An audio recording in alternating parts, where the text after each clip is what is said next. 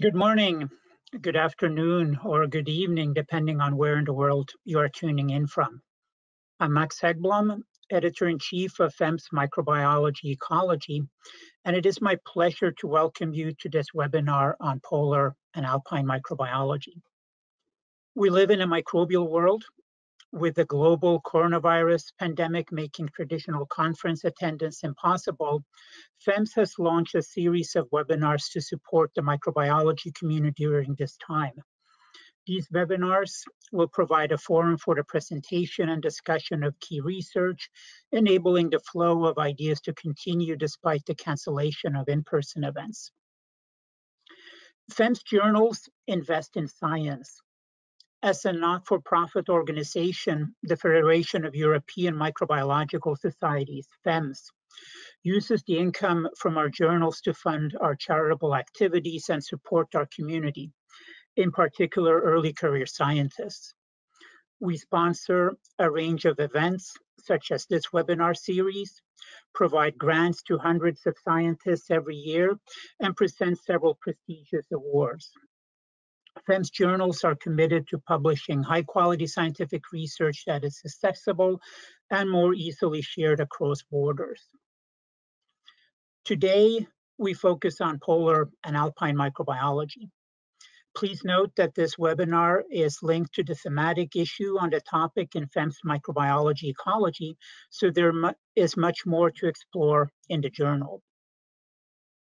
Earth's polar and alpine regions comprise a range of distinct habitats and ecosystems which share important and common traits.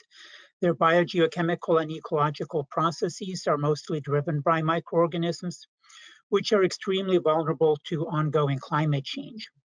More than ever before, polar and alpine ecosystems are under threat, particularly from the loss of glacial mass and the thaw of permafrost. These changes offer some exciting, even disturbing opportunities for microbial ecologists as we focus on the roles that microorganisms play in accelerating the rate of change and in responding to such changes. We have three excellent speakers today who will provide insights into the activities of microbes in Arctic and Antarctic habitats. Thulani Makalania from the Center of Microbial Ecology and Genomics, University of Pretoria, South Africa. Lucy Mallard from the Department of Ecology and Evolution, University of Lausanne, Switzerland. And Nesli Hantash from Lawrence Berkeley National Laboratory, the Climate and Ecosystem Science Division in Berkeley, USA. After the three talks, we will open the session for questions and discussion. So you can submit your questions via the question link, and we will then have a joint discussion on all of these three presentations and topics. So our first speaker, Thulani Makalania from the Center of Microbial Ecology and Genomics, University of Pretoria, will talk about resistance and resilience in Antarctic soil microbes. Thulani.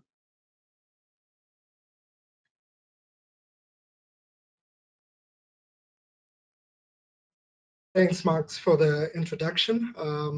And thanks a lot for inviting me to talk about some of our work. Just from the get-go, I want to start with the acknowledgements because of obviously the work that I'm talking about here.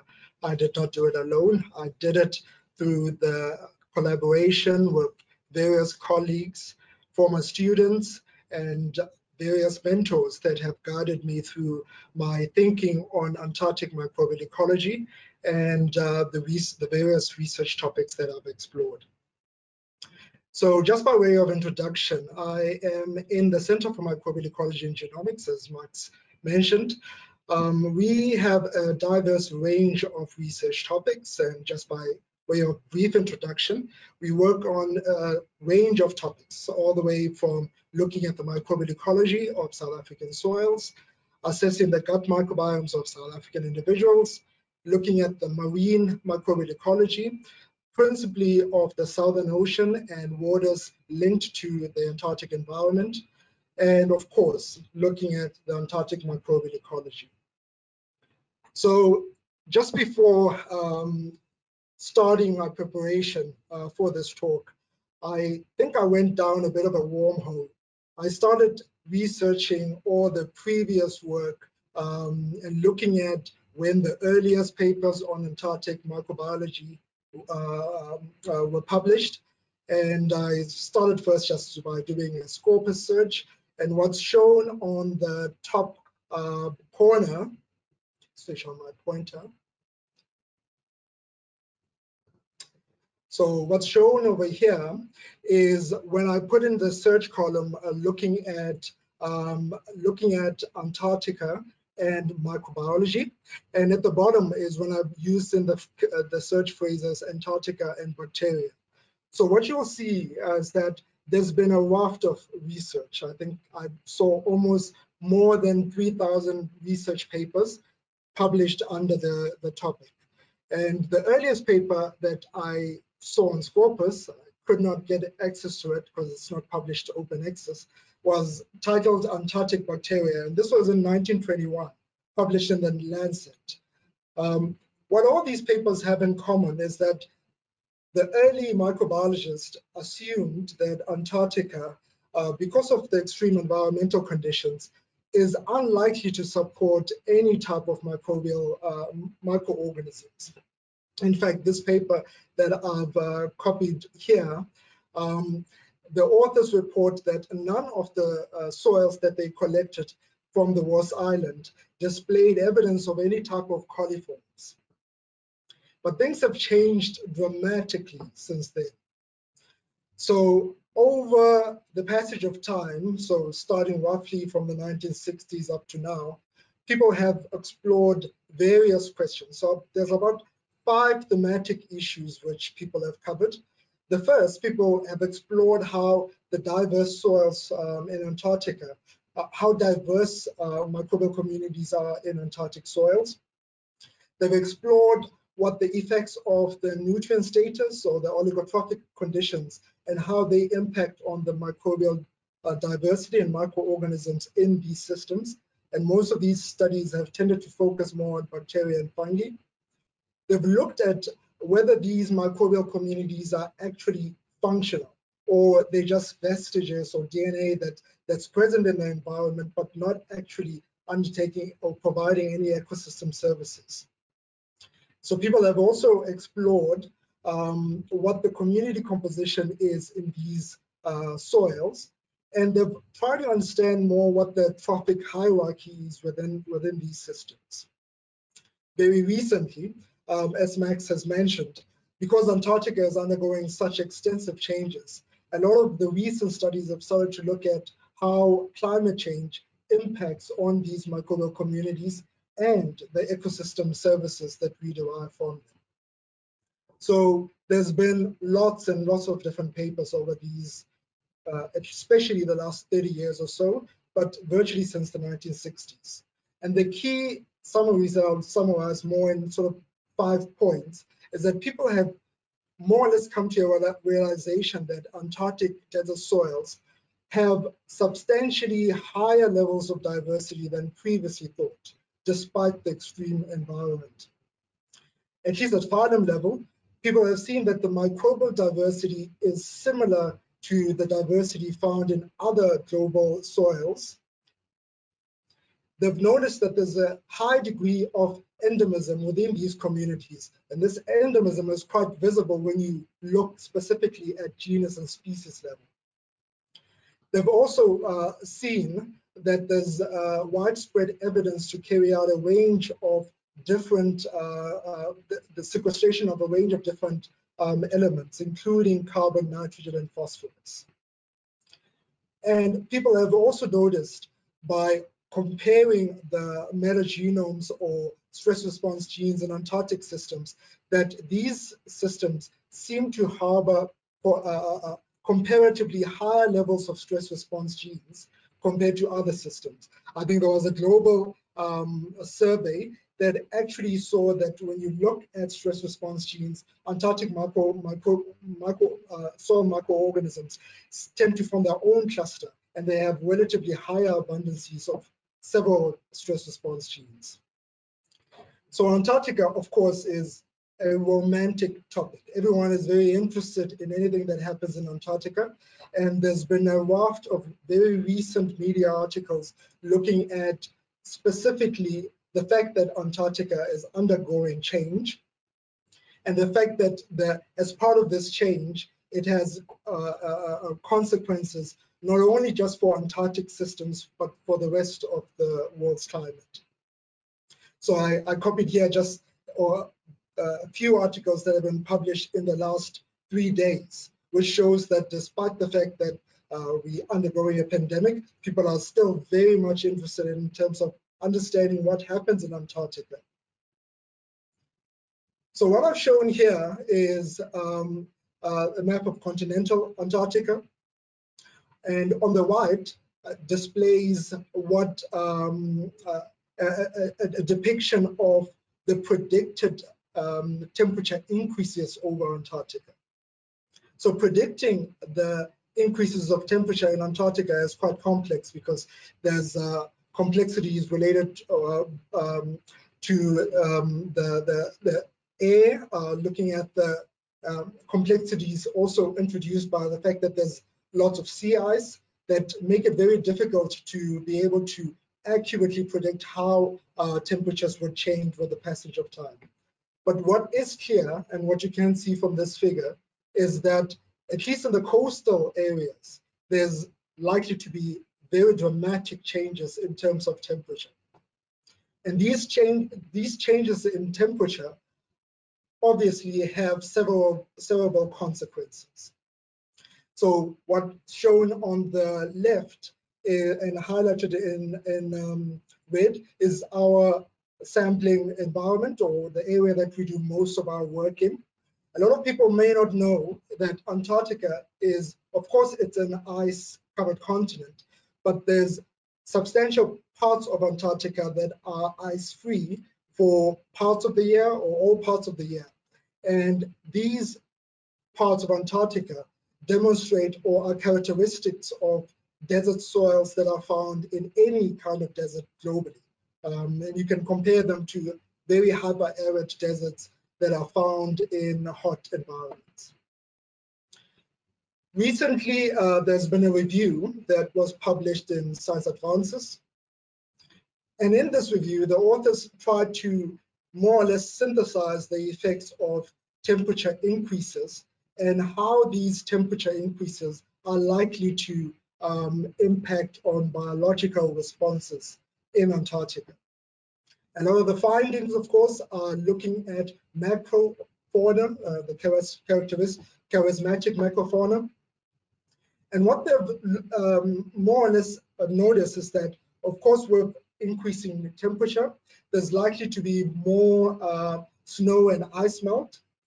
When this snow and ice melts, it's likely to increase the amount of available water that's available that gets then passed on to soils and permafrost.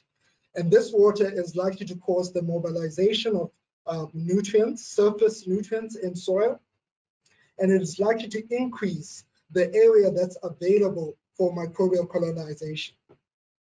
So increasing temperatures are also and reduced desiccation as a result of these changes are likely to also lead to increased productivity and population growth and variations in local distributions.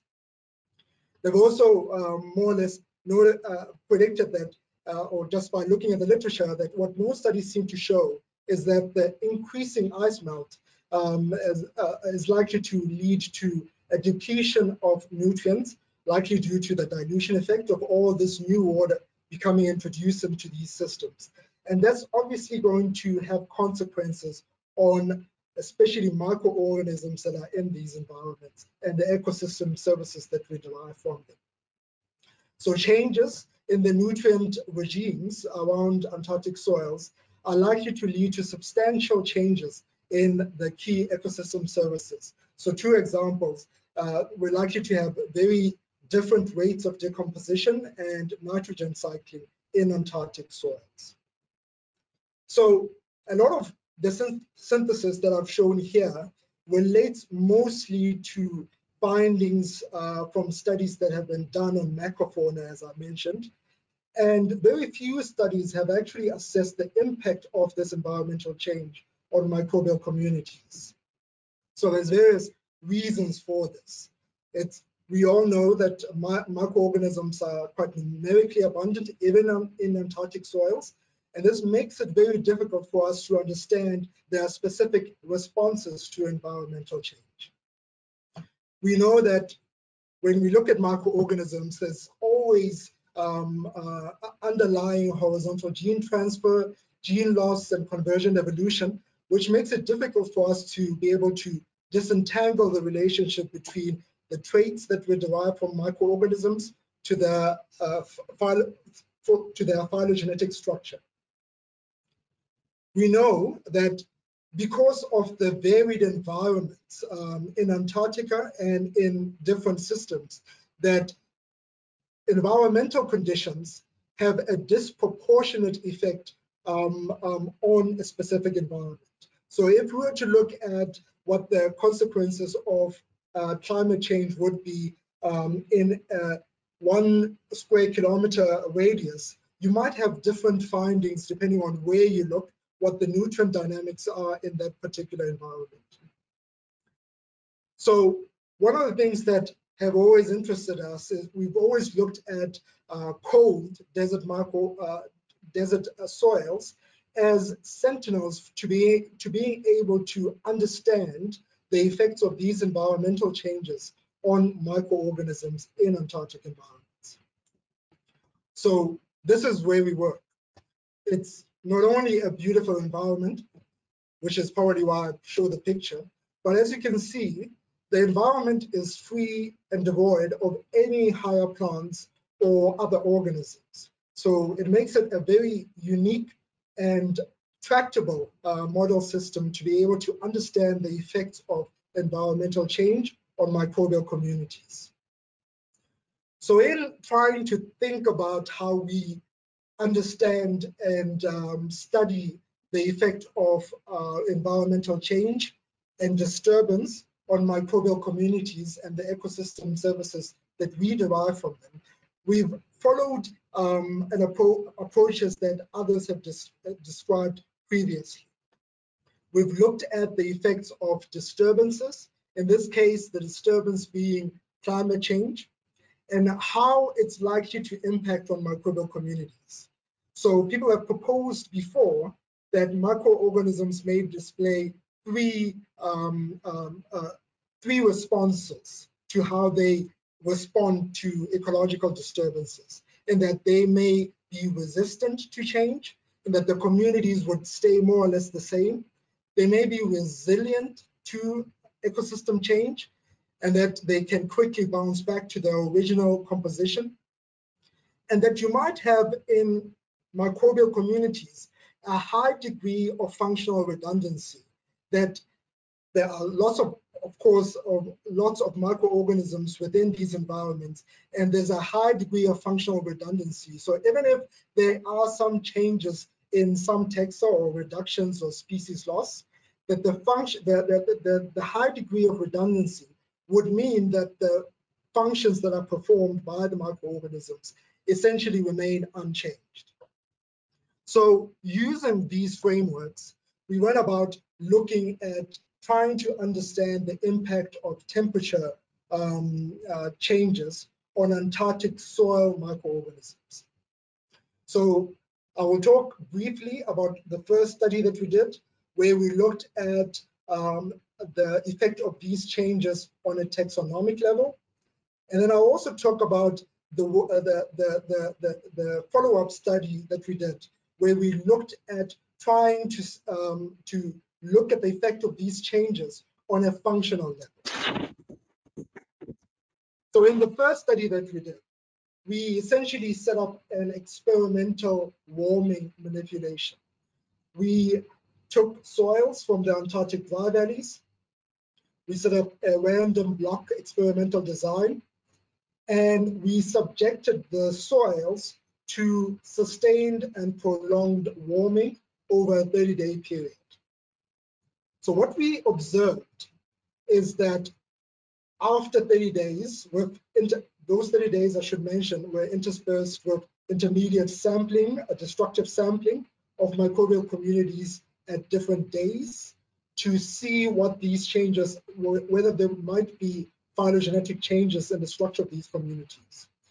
We also measured the activities of several extracellular enzymes to see if there are any changes, whether these changes would be accompanied by concomitant increases or changes in the functional processes in these communities.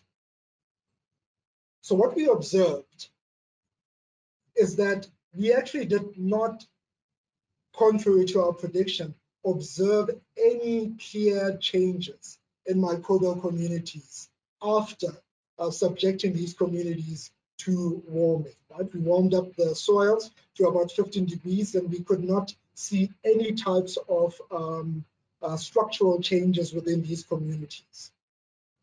There are some taxa, especially when we look under lower taxonomic levels, that appear to change, but overall at phylum level, the microbial communities remained unchanged. When we looked at the extracellular enzymatic activities, we measured a range of different enzymes related to carbon, nitrogen, and phosphorus acquisition. We noticed that the activities were rather stochastic. So in some enzymes, I show at the bottom phenol oxidase, which increased and decreased over the 30-day period. None of these changes were statistically supported. So we see that the community, the microbiomes, seem to be responding to changes, but these changes are not necessarily reflected in drastic changes in the phylogenetic composition of the microbes within these communities. And so overall, we observed a lack of any kind of observable change in different measures of microbial diversity. And also, we did not see any kind of change when we looked at several different extracellular enzymatic changes. So the combined results led us to come to the conclusion that microbial communities in these systems display, to some extent, functional redundancy, and that they are rather highly adapted and resistant to short-term changes in temperature. So what we wanted to understand at that point is whether we may be missing the actual changes that happen because we are trying to look at these shifts at broader taxonomic levels. And what we did is, in the follow-up study, that's the paper that was published in FEMS, we tried to probe using a functional markers to see whether the changes that we observe on a taxonomic level or that we did not observe on a taxonomic level may actually be found by we might see those changes by looking at amplicons or genes related to ammonia oxidizing bacteria. So in that study, what we did is we set up roughly the same type of study. So rather than in the previous study where we didn't observe any changes after 30 days, we restricted this to about a 30-day period, and also measured the activity of several extracellular enzymes, more or less the same enzymes that are related to carbon, nitrogen, and phosphorus acquisition. We looked at amplicons, so functional gene markers related to ammonia oxidizing bacteria and also archaea, which didn't quite work out, which is why we did not go into detail about these results in the study. And we also measured microbial biomass and tried to see if we see any discernible change in biomass. So what's displayed down here is that you see that just after we initiate the warming, that we see very widespread shifts in microbial biomass. We see drastic increases in biomass and this increase is in both the soils that we kept unchanged, and also in the elevated soils, you see a drastic reduction in microbial biomass. But towards the end, closer to the 30-day period, we observed again like an increase. So we had more or less like a drastic reduction in biomass. But towards the end, towards the latter end, the microbial communities in terms of biomass appeared to return to the initial amounts. So we also measured several soil physicochemical analyses that are related to nitrogen. So we measured nitrate and monitored ammonium within the soil. So we, at each point where we took soils to do gene-specific probes, we actually measured how ammonium levels and nitrate levels changed. And with these, we did not see much of a discernible change between the soils that were kept at 0 compared to those that where the soil was warm to 15 degrees. But when we looked at soil ammonium, we actually saw that the microcosms which were applied or had simulated warming displayed more or less a stable, levels of soil ammonium, whereas we had increases in soil ammonium in soils that we actually did not subject to any kind of change, which suggests that there might be some kind of buildup in soil ammonium in these soils that were kept unchanged, and that soil ammonium gets radically used up as you start to warm the temperatures within these microcosms. So when we looked at the accompanied activities of extracellular enzymes, I show here 3 key enzymes related to phenolic oxidation and peptide hydrolysis.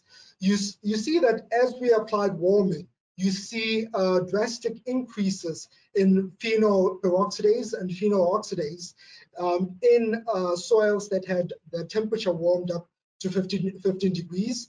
And this is the same when you look at soil, the activities related to leucine aminopeptidase, where you see drastic increases that are also statistically supported in those activities. So what we try to do as well is, of course, I mentioned briefly earlier that what we wanted to do is look at ammonia oxidation functional drivers. So we initially looked at MOA genes of archaea, and that didn't work out, as I mentioned, because we had,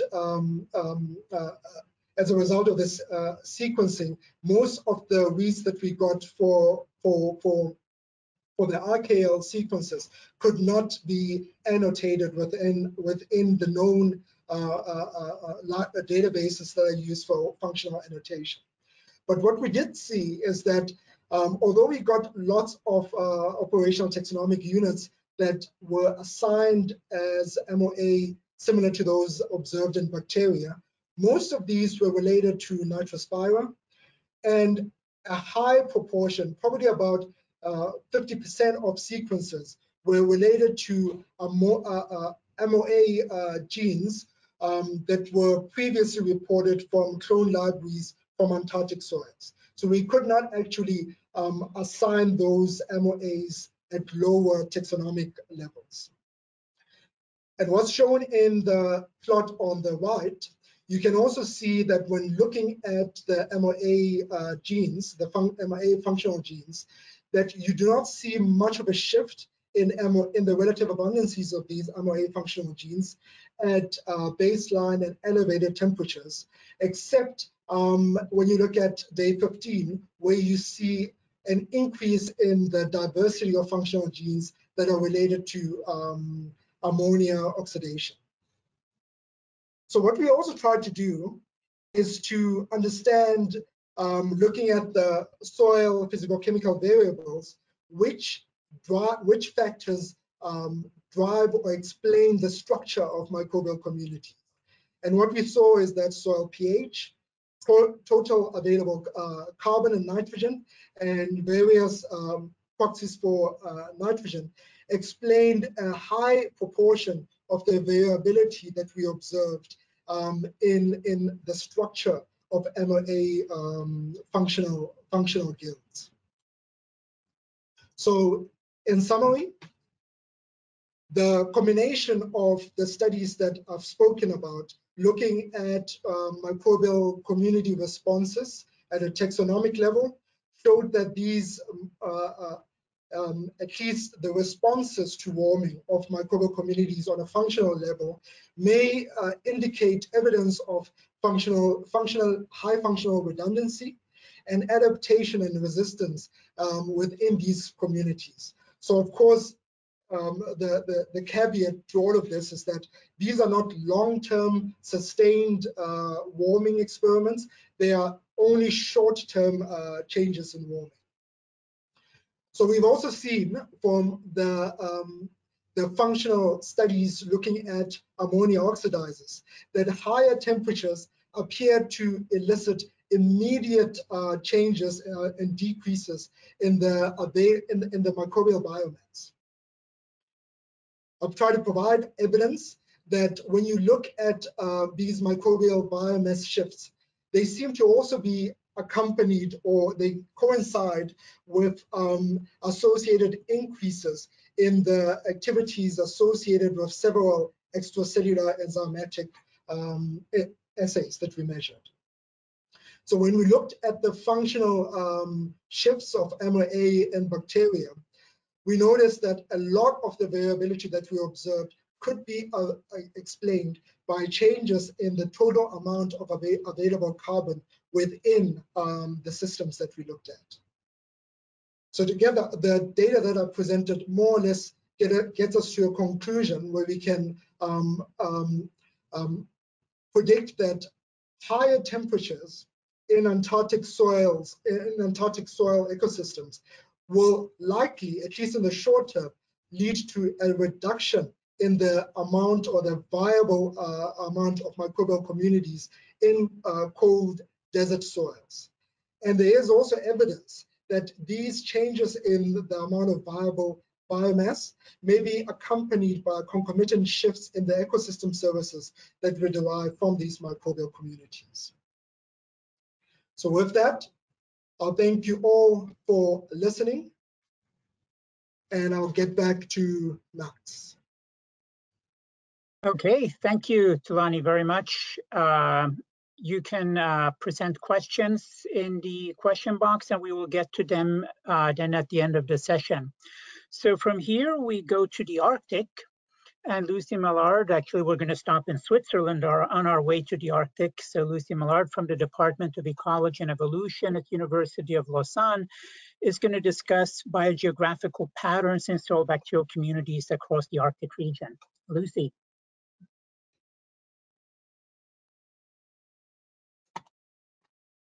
All right, hello everyone. Can you see my screen? All right, excellent. So thank you for being here and listening to me today. And thank you, Max, for inviting me for this seminar.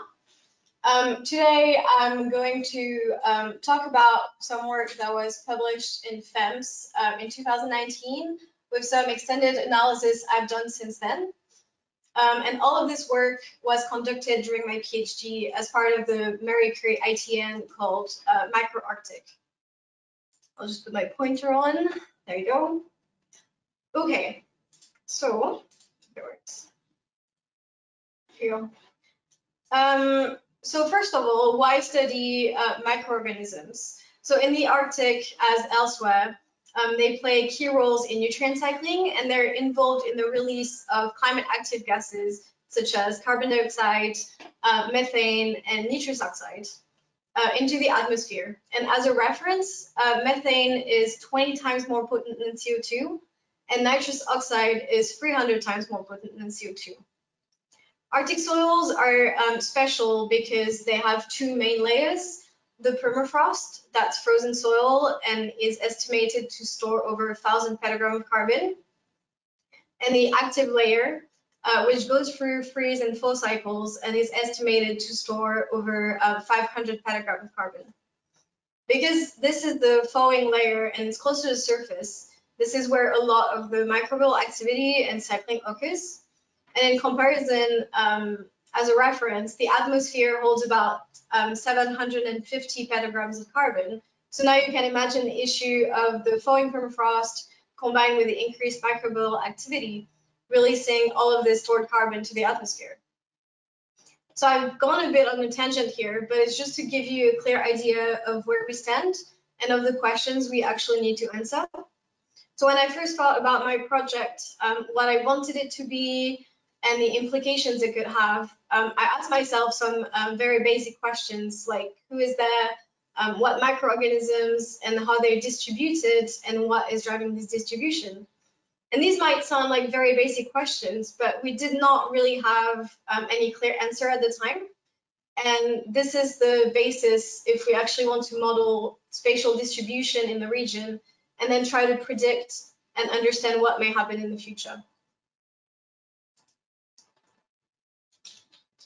So this is the basis of biogeography. It's the study of the distribution of biodiversity across space and time, and it gives insights into ecological mechanisms such as speciation, extinction, dispersal, and species interactions. There's still many aspects of those that are quite difficult to investigate for microorganisms, but this has been studied a lot in ecology for many decades, but mainly focusing on macroorganisms, so from birds to mammals, insects or fish. But it's only been 15-ish years since biogeographical patterns for microorganisms have started to really be described. And it actually really started with the development of molecular tools. Before this, it was believed that microorganisms were more or less ubiquitously distributed. And since there's been quite a few studies coming out and showing that it's not the case. So here are some examples of such papers that came out in 2006. And when I checked the literature for some of the answers to the questions I mentioned before, so like who's there and where, I realized there wasn't really any Arctic study answering those questions and depicting this. So since I started working on this topic of biogeography, there's been a few global studies that have come out, and they're investigating the global distribution of fungi, for example, but in my case of interest, of bacteria across the globe. But there's always a lack of Arctic samples. So here are the two figures from those two papers. And here you can see a clear lack of Arctic samples with only 2 in Alaska. And here, same thing with just a few in Scandinavia and 1 in Alaska. And that's really something that's missing because the Arctic is one of the fastest warming regions on our planet, and it's storing large amount of carbon. So if we don't take that into account, that's a problem. So this is essentially the gap I wanted to fill by investigating Arctic communities, and this is what I'm going to talk about today. So biogeography, it's been hypothesized that biogeographical distribution is driven by 2 types of processes, stochastic, such as drift, and deterministic, such as selection. And then a range of other processes in the middle, like diversification and dispersal. Today, I'm going to focus on selection through environmental factors and dispersal through spatial factors. And while we know that environmental factors do influence community structure, quantifying the contribution of each of those remains a major task. But if we can actually do this first step, then we could eventually predict the spatial distribution patterns of soil bacteria.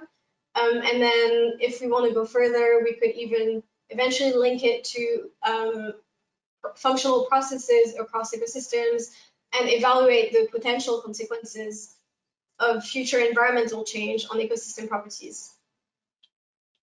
So the aim the aims of this study were to identify the environmental factors structuring communities across the Arctic region, determining the spatial distribution of bacterial communities and whether we have biogeography, and then quantify the contribution of both the environmental factors and the spatial variables to assess the influence of selection and dispersal. So the overarching aim was to characterize the biogeographical patterns in bacterial communities in the Arctic. So to do this, we conducted some soil sampling, trying to cover as much ground as possible in the region, and by trying to have samples from every Arctic country. So in total, we had 43 sites. Each was 100 meters squared, and with generally 5 samples per site. So we came up with 200 soil samples. On each of them, we measured conductivity, moisture, total organic carbon, and soil pH. Do keep in mind that we wanted something rather standardized, and these are often variables measured in other studies, but also those 4 variables, they've been shown to influence bacterial community elsewhere, so that's why we use those 4. So then we extracted the DNA and did 16S sequencing on the 16S RNA gene with the Earth microbiome primers. And again, this is for standardization. So the interest here is that you can see there's still some gaps on that map. So there's still large areas of Canada and Siberia that aren't really covered. So by using the standard protocol from the Earth Microbiome Project, then other studies could complement this data set, and it could also be integrated into global studies, for example. So in total, we had 386 DNA extract because we extracted in duplicates. Then we processed everything using Chime usage. So in addition to describing the overall bacterial communities with the aims I cited before, I also got curious about abundant and rare taxa. So I wondered if those abundant and rare communities might respond differently and whether we could see differences. So in nature, the total bacterial community is composed of abundant and rare taxa, and those with abundance less than 0.1% of relative abundance are characterized as the rare biosphere, and they represent a large and diverse pool of taxa. So you can see it here on this rank abundance curve, taken from the Lynch and Neufeld paper that came out in 2015. Here we can see that there are very few abundant taxa, and then there's a long tail of rare microbes. And those ones can be a very vast functional gene pools, and they can be used by other microbes as a resource to respond to disturbance events or harsh environmental conditions, which can be very useful in the Arctic.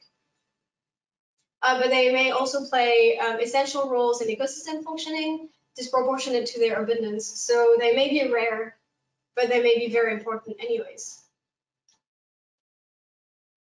So first, we differentiated those communities. So here we identified 48,147 OTUs, and of those, only 134 were considered abundant, and that's over the whole data set. And the rest were all just rare taxa. So here it just highlights that long tail of rare taxa that we saw in the graph before. And in terms of community composition, this is how it compares. So since the rare community is only 134 taxa short of the total community, it's actually very representative of the total community. So they're very similar, of course. But when you look only at this one, the abundance, you can see that it's massively different.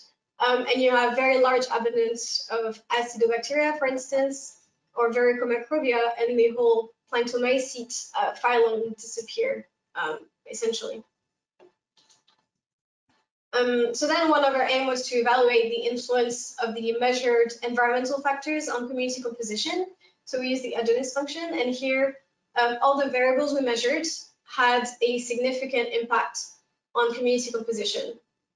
But the influence of soil pH on communities was quite different. So for the abundance, it explained 50% of the variation in community composition, and with overall 37% unexplained variance. While in the rare, it explained only 17%, but that's actually still quite a lot for a single variable. But with 73% of the variance remaining unexplained. So then we evaluated the changes in community dissimilarity with geographic distance, and that's we use distance decay curves because they're usually used to evaluate the dispersal limitation distance and also to determine whether there is biogeographical distribution.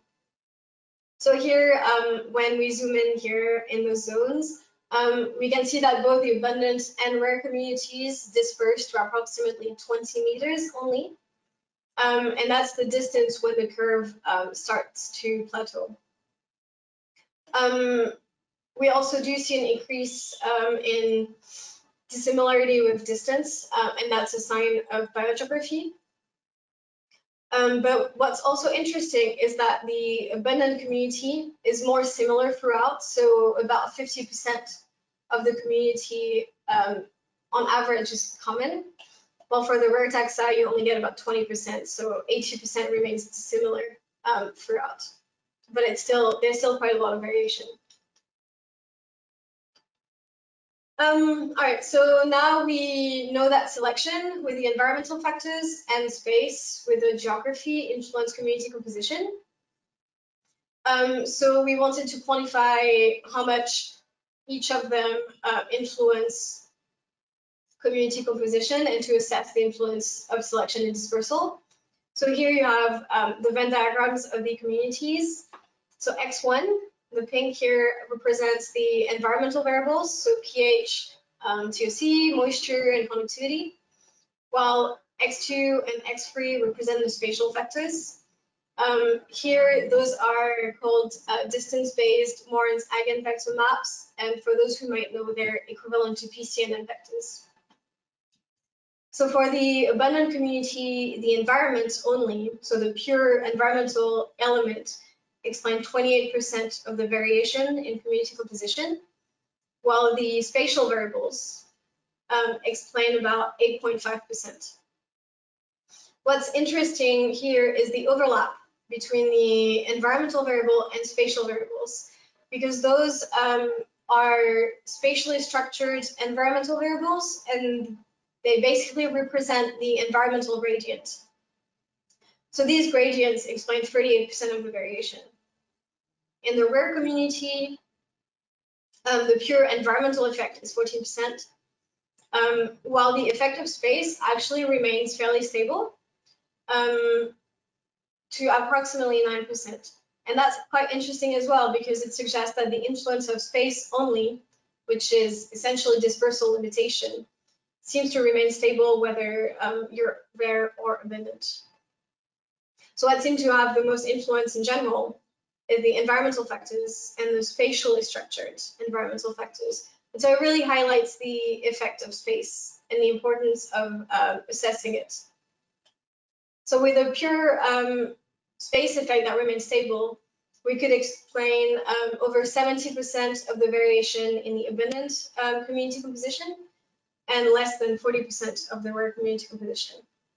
So it does suggest that there's still quite a lot of unmeasured factors that might influence community compositions that we haven't yet measured. So following this, so previously we identified pH as the primary variable influencing communities. So we wanted to further dig down into it and investigate further. So we evaluated how the communities change along that pH gradient. So first, we classified the sites into 3 different categories. So acidic, acidoneutral, or alkaline soil. And we looked at the distribution across the samples. So it ranges from less than 4 to up to pH about 9. So we have quite a nice range of that gradient. And as you see here, most regions have more than 1 pH category. So when we tested the differences between pH category and community composition, we did see differences.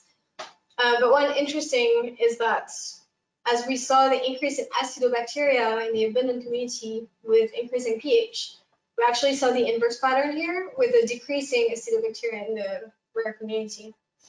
What we also see in the abundant is a decrease in actinobacteria with increasing pH and a decrease in microbia. In the rare community, we observed an increase in bacteroidetes, which are here, and an increase in chloroflexi with increasing pH. So to further investigate those differences, we wanted to see if we could identify clusters of samples and whether they may group regionally. So first, with the PCOAs, here we can clearly observe the clustering of the samples by pH range, and there's a horseshoe effect due to the pH gradient. So the acidoneutral and alkaline communities appear more similar than the acidic communities. And then we further observe this on the heat map and dendrogram, which show the acidic cluster, so all of this. Here, very different from the rest. And then we have the acidoneutral cluster, and then the acidoneutral and alkaline cluster. And if we put this map, the acidic cluster includes the samples from Norway, West Greenland, and Alaska. Mainly, the acidoneutral cluster includes samples from East Greenland, Svalbard, and Iceland. And then the acidoneutral and alkaline cluster, so this one, include the samples from Russia and Canada. So it's quite widespread. So throughout the study, we characterized biogeographical patterns and the factors driving this distribution. But then we still wondered if out of these 48,000 OTUs, we could actually identify a core microbiome of taxa that would be ubiquitously distributed. So we analyzed the total community here, and we looked for OTUs present in 95% of all the samples we analyzed. And we actually only identified 13 OTUs filling this requirement. They represented 2.2% of all the reads, and they were principally classified as proteobacteria and acidobacteria. And mainly, the most abundant one was in the alpha proteobacteria. And as you can see, even though they're ubiquitous, their abundance did change with the pH gradient. So I'll just summarize a bit our finding and reorganize things. So first, we differentiated those abundant and rare communities, and we showed that the rare community was representative of the total. But the abundant and rare communities were actually quite different from each other. And this just highlights that long tail of taxa that I showed at the beginning. So then we set out to identify the primary environmental factors structuring communities in the Arctic region. And we showed that all 4 measured environmental variables explained variation in community composition, but with different magnitudes between the abundant and rare. And one example was the soil pH that was quite massive, because soil pH explained 50% of the variation in the abundant and less than 20 in the rare communities. So then we looked for biogeography, and we used those distance decay curves, and these showed the increase in community dissimilarity with increasing distance. So that's a sign of biogeographical distribution and dispersal limitation. And this is well described in this paper, if you want some further reading. But what's interesting here is that both the abundant and the rare communities had spatial autocorrelation, so dispersal limitation to about 20 meters only. So when we evaluated the contribution of both the spatial and environmental factors, so essentially dispersal and selection on community, we saw that the pure effect of space was about 9%, and it was stable between communities. But the effect of selection actually quite varied a lot. And the spatially structured environmental factors, so the combined effect of space and the environment, explain a lot of the variation. So very broad conclusions. We did observe biogeographical distribution influenced by both selection and dispersal in Arctic bacterial communities. And we found very low ubiquity in the region, even though we had very high diversity with over 40,000 OTUs. So with that, I'll just thank you for listening to me today. Thanks to all of those that helped me out during the sampling, my co-author, the Microarctic group. Thank you. Well, thank you very much. Very interesting, nicely presented. I have lots of questions, but Excellent. we will move on and actually head to Northern California, where Nestle Hantash at the Lawrence Berkeley National Laboratory is waiting for us. And she will talk about insights into how comparative metagenomics how comparative metagenomics methods provide insights into microbial carbon cycling and permafrost. So Nestle Han, the floor is yours. Thank you very much. So today I will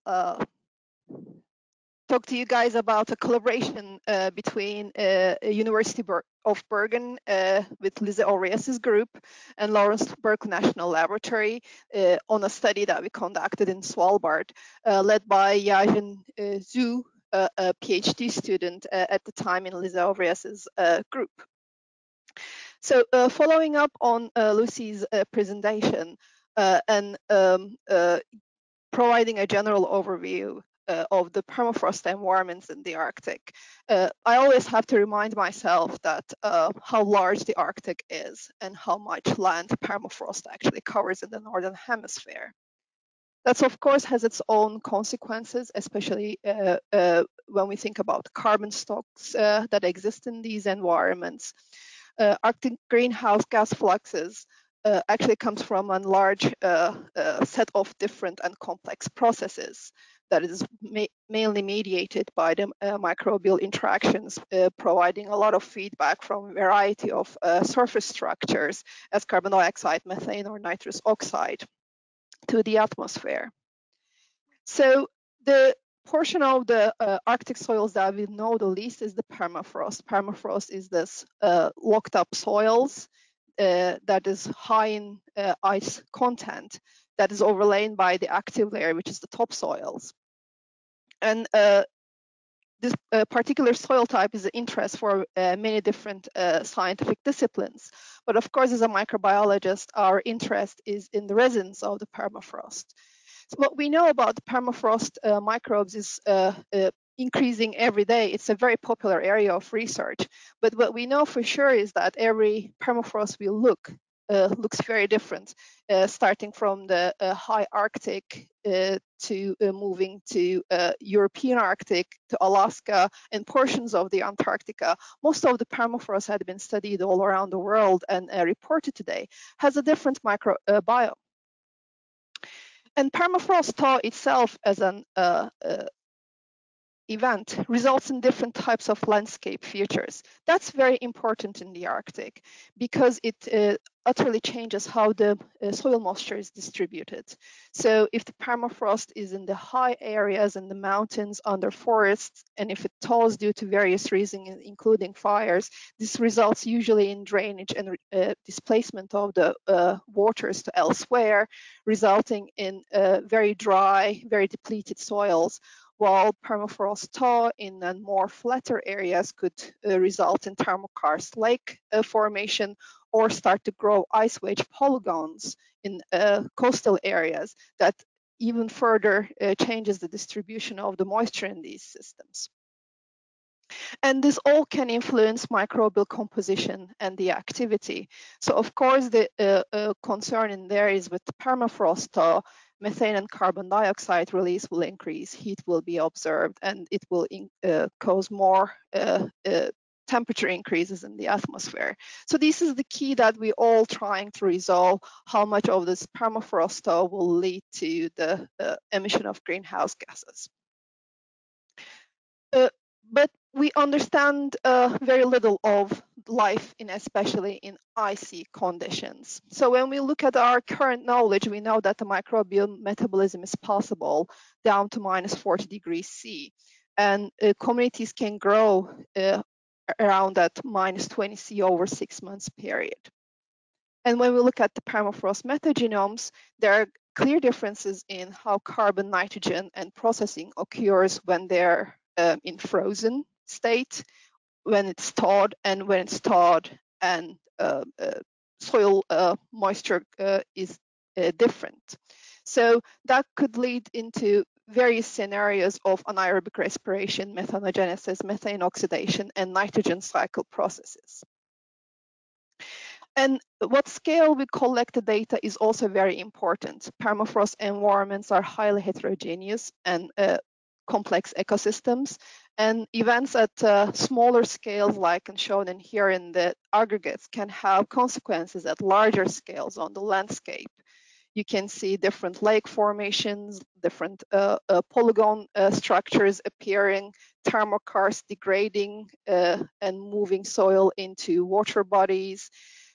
This all has different consequences for the general carbon and nitrogen cycling processes.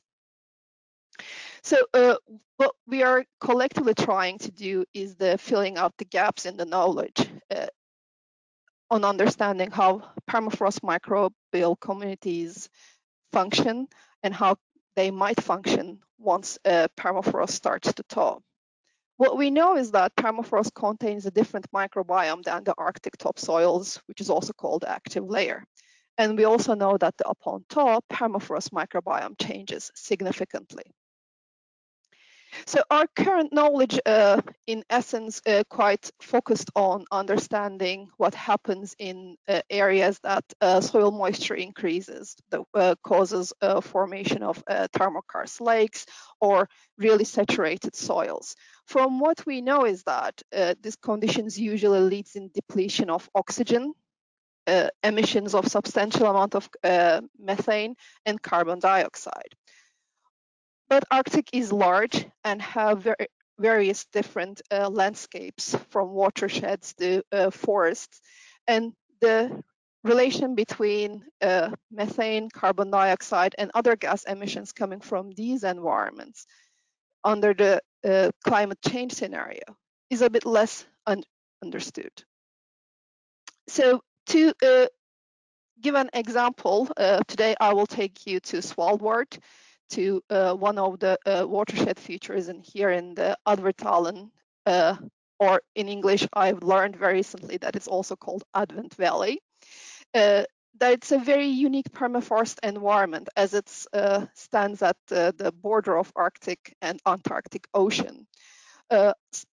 So island is mostly covered with glaciers. The central Spitsbergen, where the study site is, it contains a rather young permafrost from Holocene. But Svalbard as an island has various ages of permafrost. What really makes it very interesting for this location, that is North Atlantic current dampens the polar influence in Svalbard, and especially for winter. So it is actually a warmer type of Arctic climate for the remainder of the region, which gives us a unique opportunity to think about the scenario of a near future where all the Arctic is gradually warming. So this study that I'm going to talk to you about today is a third in series of publications that started with Lizzie Aureus's trip to Berkeley many years ago, funded by the Fulbright that she received, and very prestigious Arctic chair position, came to Berkeley, and we started to work on the samples that she collected from her study site in the Advertalen. And previously, Lisa's group published several nice studies explaining how these permafrost microbial communities are distributed through these depths, and what are the consequences of thaw and happens to the greenhouse gas emissions. a grad student, Yajin Zhu, joined my lab for a while to study a follow-up study to try to understand the microbial dynamics a little better. So the samples were collected through drilling, and initial analysis was done through here in Berkeley via CT scanning of these cores to understand their density. Then they were subjected to sterile subsectioning and nucleic acid extraction. And for today's talk, I'll just talk about the part that involves the metagenomics reconstruction of genomes from these soil samples to understand metabolic functions and how we went about trying to analyze them systematically. So the earlier work showed that there is undistinct bacterial and archaeal diversity between active layer transition to permafrost and the permafrost layers in this location. As you could see in this figure, microbial composition strongly changes when permafrost starts. But what was interesting is that when we looked at through the CT scanning, there was a very similar density gradient from the beginning of the soil core, top of the active layer, towards very much up to 2 meters in depth. So that gave us an interesting contrast between very dense, somewhat similar soil density throughout, but quite different microbial populations. So the aim of the study was to capture variances and trends in functional potential throughout the depth profile in here, try to focus more on the permafrost than the active layer. And by all means, this was for us to explore the content of these soils more than trying to test their immediate response to the changes in the temperature. We hypothesized that phylogenetically related genomes, and those are the metagenome assembled ones, should reside in permafrost.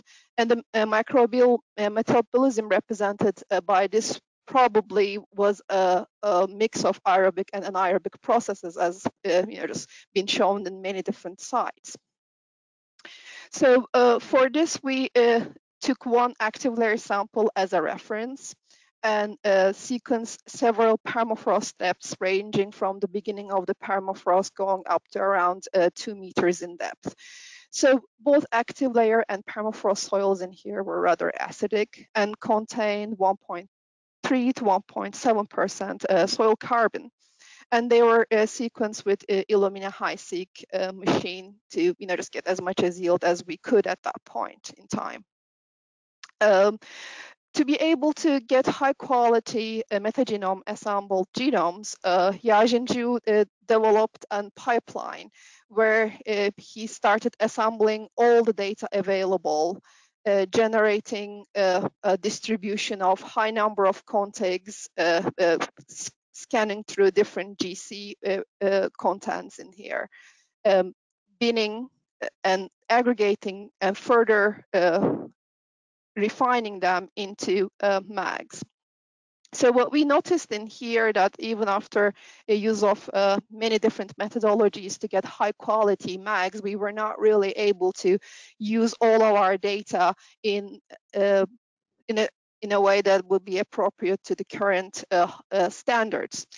To resolve that and refine further, Yajin actually developed a pipeline that could be added to existing workflows that helps to refine your metagenome assembled genomes further.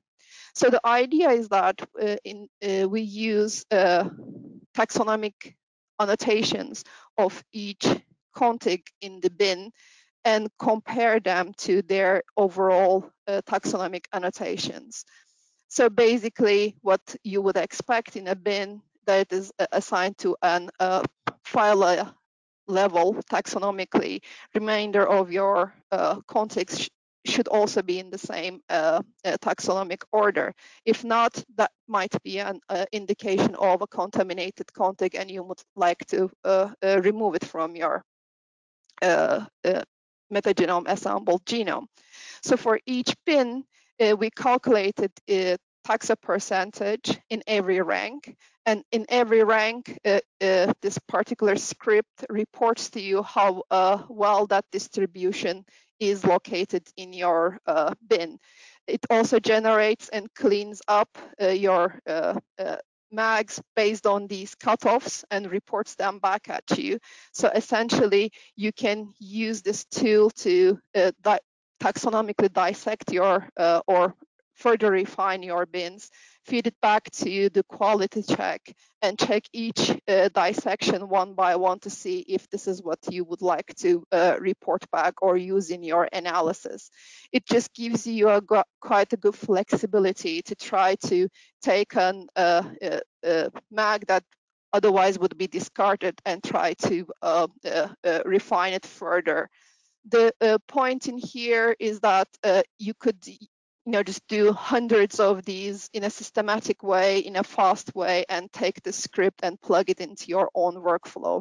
There are several other methods exist to do this work, but that requires using an already existing system most of the time. So by use of this method, we generated several mags and then calculated their distribution along the permafrost depths. So in blue, you see the active layer as the reference, and as the color goes darker, that's a deeper layer of the permafrost. What we noticed that the unique mags, and what I mean by this is phylogenetically unique, it becomes more abundant with depth in the permafrost in Svalbard. So there are several phylum that is highly abundant throughout the depth profile, but it quite dynamically changes between different depths. With this knowledge at hand, we further analysis to take a look at the functional potential in these mags to try to understand if they were what they were representing basically. What we wanted to do in here that it is different than just annotating them and looking at their abundance throughout, to take a look at their coverage and develop a method that would take each bin and each biochemical pathways coverage into account, so that for the bins and also pathways that we have high coverage represented throughout, we can assign them as important or well represented in different samples and could compare it across different samples by not just taking a look at the bin's individual abundance, but taking a look at biochemical pathways abundance. With that, we also generated groups of similarity and differences definitions. So what we were trying to figure out in here is the answer of which are the most commonly found biochemical pathways that's also having high abundance and coverage throughout the permafrost or in individual permafrost layers. What we found out is that almost 60% of the permafrost had similar functions. We didn't really find a lot of individual to permafrost type functions in here. And that comes from the fact that some functions were shared between two depths, but not with but not only exist in one. So depth profile, and they are actually having shared groups that it is not really well represented between individual samples.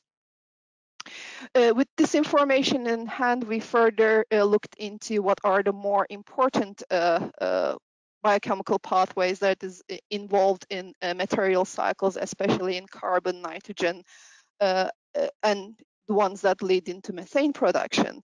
And in there, what we found out in shown in here in red, when they are really in highly abundant, is that most of the carbon cycling processes represented in these mags were actually aerobic.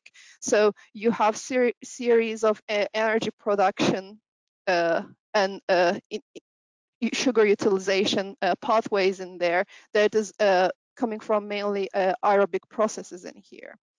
And when we also looked at the carbohydrate active enzymes, they were really highly abundant in all permafrost, and some of them were even further abundant in the deeper permafrost that were regulated by really oxidative processes. And when we look at the end of the pathway to carbon dioxide production potential, it was also very strongly represented in permafrost, even in all or in the subdivisions of it. And that matched really nicely with the previous investigations done in these locations in Ovrea's lab, that showing that in longer periods of time, carbon dioxide emissions from the permafrost could be just as much as the one that is coming from the active layer when permafrost thaws. And there was a clear difference between aerobically or anaerobically produced carbon dioxide. Nitrogen cycle was rather limited in the MAGs and Svalbard. We saw full denitrification potential, but most of it was focused on recycling ammonia within the system. There was very little nitrogen fixation potential. I think over the series of MAGs we generated, only one could do it. But sulfur reduction was much better represented. Interestingly, we didn't see any signatures for methane production or oxidation in the system, which is contrary to the general working hypothesis. Transporters, stress response, and antibiotic resistance was also very strongly represented in permafrost, especially transporters for ammonia and phosphorus was really enriched. There were several antibiotic resistant genes that's been also commonly and consistently found between different depths. So Svalbard MAGs showed us that mostly aerobic functions were enriched in this permafrost, and ammonium, sulfur, and phosphate metabolism was potentially highly regulated. So that was an interesting finding for us, coming from the assumption that usually we think vertical soil profiles as aerobic zones transitioning neatly into anaerobic ones with depth. But this shows that the permafrost could be an exception to this one. And the results that we show in the transporters also indicates that trying to get nutrients and resources in a potentially competitive and limited environment as permafrost could be a key microbiome property that we would like to take a deeper look into. So Svalbard in here provided a unique study area for a coastal permafrost. As I said in the beginning of my talk, the Arctic is large with permafrost from various ages underlying different ecosystems that require further studies. In here, we could show that in a watershed system, maybe carbon dioxide could be a bigger feedback to the ecosystem than the methane. In contrast, the more wetter and lake areas. Of course, anything in between, and even these findings need further investigation.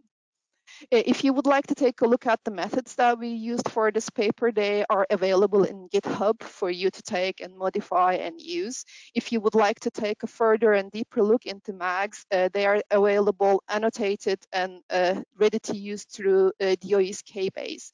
You will need an account for it, but that's just it requires an email, and you can just take these MAGs and just investigate them in the way that you would like to take a look at in different methods that KBase provides. And with that, thank you very much for joining today, and I would like to especially thank to my group, lead author in here, Yajin Ju, Inge Jonassen, and of course, Lisa Ovreas, who enabled all this study, and our funding agencies as DOE, Fulbright Arctic Initiative, Research Council of Norway, and University of Bergen. And with that, I will return the floor to Max. Well, thank you, Nithihan, and actually thank you, Lucy, and Turani as well. Excellent, 3 wonderful talks, and we will open this up for questions. We have about maybe 10-15 minutes, And again, if we don't get to all of the questions, we'll try to follow up on some of these then offline as well.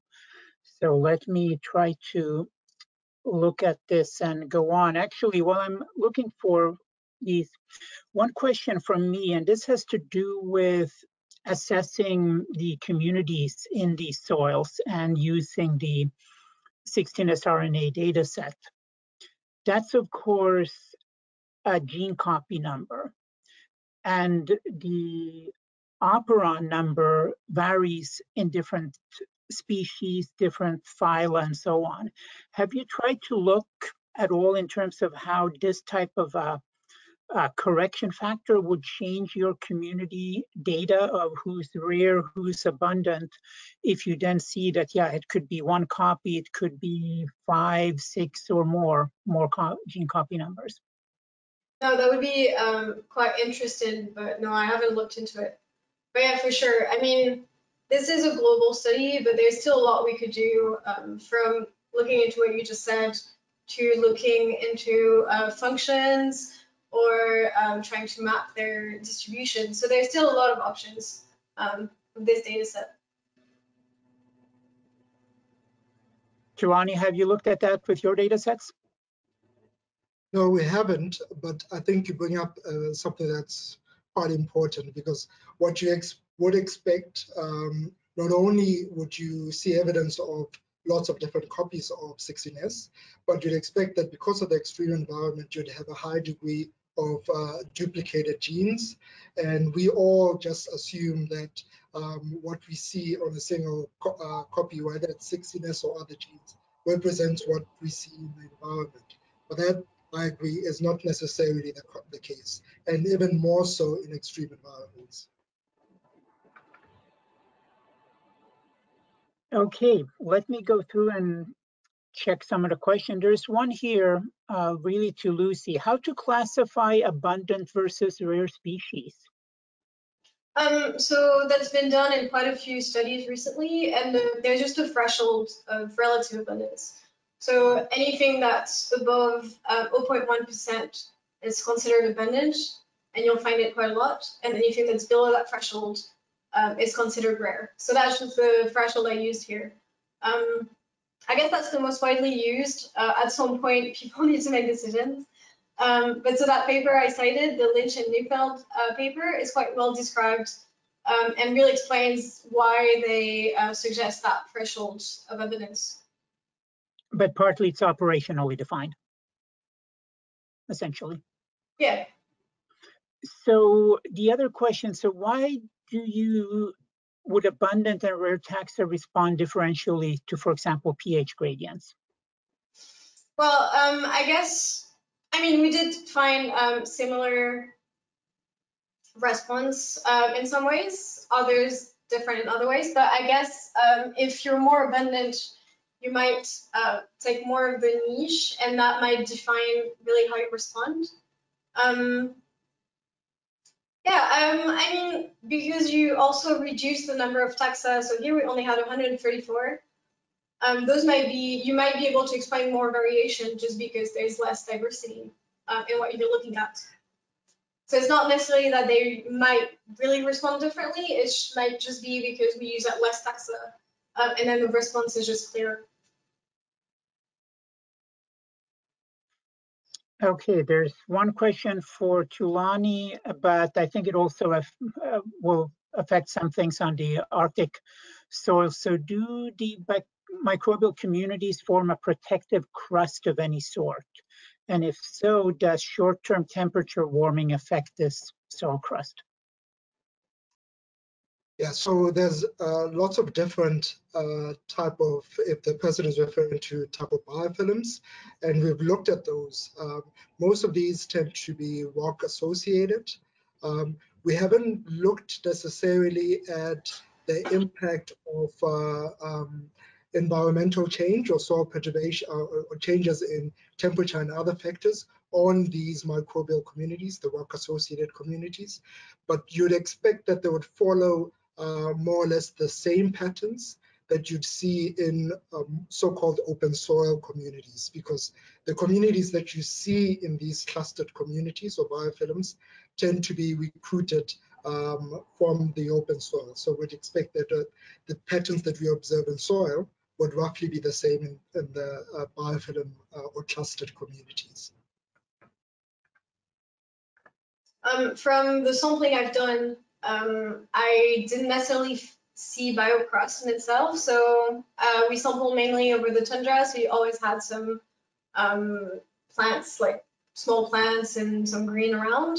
The only place where that might apply was northern Canada. That was really high. There was no plant biomass at all, and the soil was quite, yeah, I guess you might have had some soil crust, but I didn't do the sampling there. That might be an interesting thing to take into account, yes. Okay, and then one question going deeper. So the permafrost, are they totally aerated or are there anoxic regions? Nestle Hanum, you were looking at the aerobic activities and so on. Yes, How does the oxygen really fit in? Yes, that's a great question. So we actually do not know the true dispersion of air if possible, but what we do know is that the presence of microcytes. So as the ice forms, or it just locks them all up. So there's a possibility for oxygen to just lock up in these ice structures for a while at least. And by the temperatures, of course, that oxygen dissolving in liquid is a bit higher chance than otherwise in the normal temperate environments. But the interesting question in here, I think, for us was, for this particular study at least, is that to be able to observe the response. So once the ice block was removed, so when the samples were thawed, actually they were just behaving very much like how we would observe them to do so if we just were to look at the microbiome data. Yeah. Okay, thanks. And here's a question on functions. And again, are there functional differences between the abundant and rare taxa? Again, would they have completely different ecosystem services? Lucy, do you know from your data set on what you could extrapolate on? So we didn't look at function just because we didn't do any kind of metagenomics. It's very expensive. But one way we could eventually look at it would be to use programs that try to infer function from 16S. So things like CaproTax or TaxRefund. So that's a possibility. We haven't done it. I suspect that the abundant communities, which are kind of found in a lot of places, you might see slightly different functions, but because you have such a big difference between the number of taxa, those differences might actually be kind of lost in the number. So you might want to look at functions differently into specific like phylum or classes of bacteria. So Neslihan, is the metagenomics approach allowing you to start to address this? Yeah, so just it actually is just easier with the genomes to be able to take a look at these, because just you take a look at what's abundant, and then you can just simply zoom in to their functions. So, but that also has certain limitations, of course, especially with metagenome assembled mags. It depends how complete your genome is in that sense, so that you do not necessarily miss something. But just with those caveats in mind, actually, rare taxa was not really performing rare functions in the study that we conducted, at least. So, just more rare taxa might have been having the same properties to the common ones in here. That only applied most of the carbon cycle. On the other hand, nitrogen is a bit more localized, and there we could see the importance of maybe rarer metagenome assembled mags and in respect to the remainder of the community. Yeah. Okay, I think there's one more that we have time for here. And this is a more broader one of of basically revealing newfound molecular diversity in polar microbiome, but also how climate change is affecting extremophile microbes, perhaps due to their narrow temperature ranges. So are there research programs in place to assess the metabolic and molecular diversity in the Arctic as it's affected by climate change? And what kind of opportunities do these rapid environmental changes provide to polar microbiologists? Well, I think So actually, I can jump in right in, at least from just from my institutional perspective. So yes, at least in the United States, there are several large programs. One of it is the one that I'm also in. It's called Next Generation Ecosystem Experiments in the Arctic. This is a multi-institution Department of Energy initiative that studies various aspects of Arctic ecosystems, from hydrology to biogeochemistry to microbiology, trying to create an integrated view to the responses of Arctic to changing global temperatures. Yeah.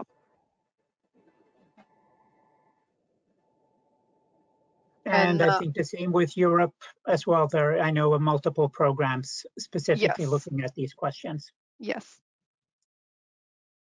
And clearly, yeah, it's the very rapid change and a concern with this that's driving this very much. Yes.